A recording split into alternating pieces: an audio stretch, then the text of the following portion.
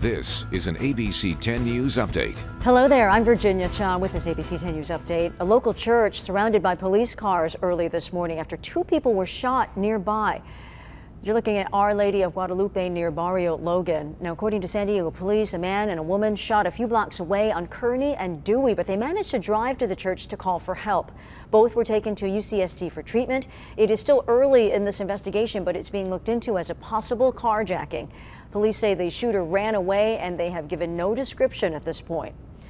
A San Diego ordinance affecting street vendors is set to go into effect in the next couple of weeks, and many vendors say they're concerned. Last night they met with city officials to voice some of those concerns. That was one of 3 community workshops held to get the word out about the rules and regulations of this new ordinance. As outreach continues, city officials say this first year will serve as a trial run.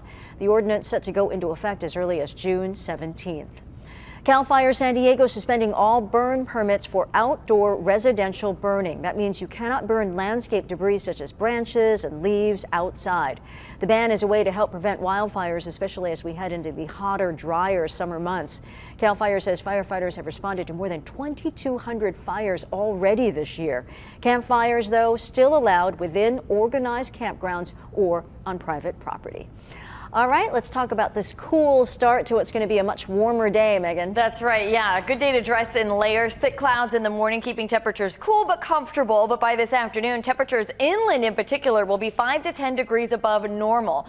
We'll see upper 60s to low 70s along our coast, though I'm forecasting 73 in Oceanside and in Encinitas.